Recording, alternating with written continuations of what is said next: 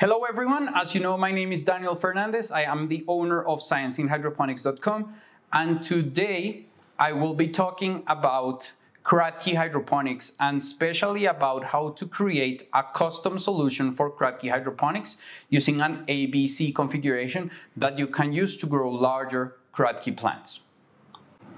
So why do we need a custom formulation to grow plants in a Kratky setup?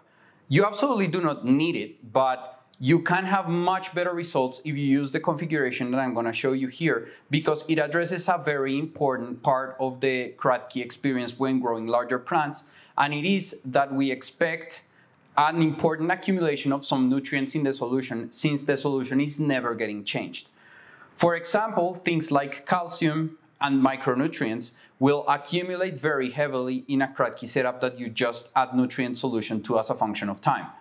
If you just added nutrients on top of nutrients on top of nutrients, then you will end up, your calcium concentration will increase and increase and increase and increase, and you will start getting into problems with pH control, problem with nutrient deficiencies of other nutrients because of the antagonisms that take place when you let the concentration of something like calcium get completely out of hand.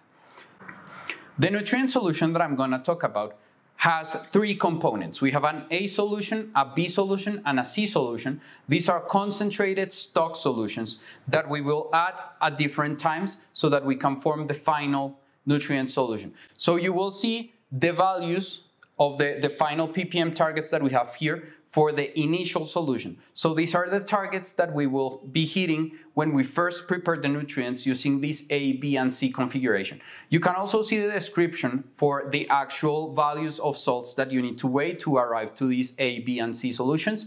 And you can also watch previous videos on how these solutions are prepared so that you can prepare them yourselves. So let me talk about the makeup of this nutrient solution. This nutrient solution is made using three different stock solutions. We have an A solution that contains only calcium nitrate, a B solution that contains potassium nitrate and monopotassium phosphate, and a C solution that contains all the micronutrients and magnesium sulfate. So the idea of this solution is that when you first prepare your Kratky setup, you fill it up with all these three different solutions. So you prepare your initial nutrients to achieve the targets that I show you right here using these three A, B, and C solutions. And this gives us our initial solution hitting those targets. Then, as the level drops, we will use a different configuration of these solutions to replace nutrients so that we do not add an excess of the nutrients that accumulate with time.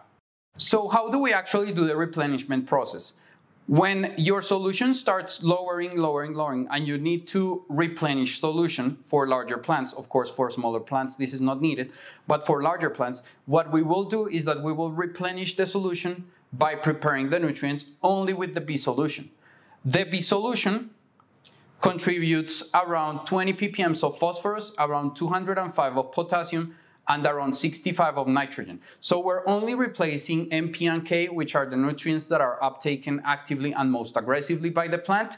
So these are going to be replaced and the rest are not going to be replaced because they are still accumulating. So what we will do is that we will replace with only the B solution up until the point where we've replaced twice the volume of the initial Kratky setup using only the B solution. So let's say you start with 10 gallons, with a 10-gallon tank, and then it drops to 5 gallons. So you refill it to 7.5, so you did 2.5 gallon refill. You would do that refill 4 times, which is once the volume, and then you do it another 4 times, which is twice the volume, so that's 8 times, using only B solution to prepare the nutrients at 10 milliliters per liter. And then after we're done with that, then we will replace using the normal configuration, the normal ABC configuration, up until we replace the entire volume of the container once.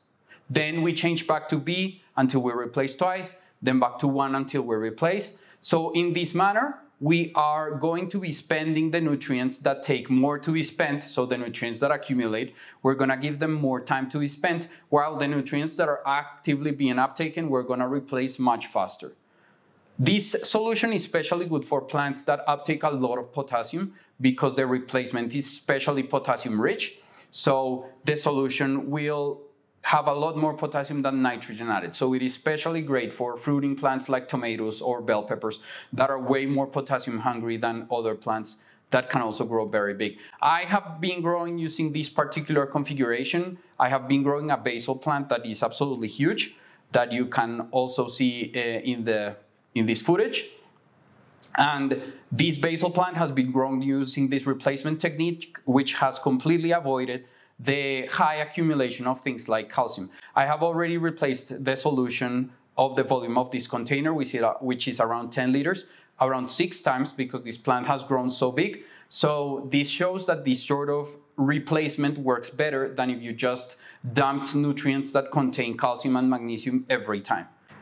Okay guys, so I hope that you enjoyed this video where I showed you how to prepare a completely DIY solution that is custom to large plants in Kratky setups, where you do replenishment that takes into account the fact that some nutrients accumulate while others are uptaken fast and very aggressively by the plant. Please remember to like and subscribe. Thank you very much for watching. I'll see you on the next video, and bye-bye.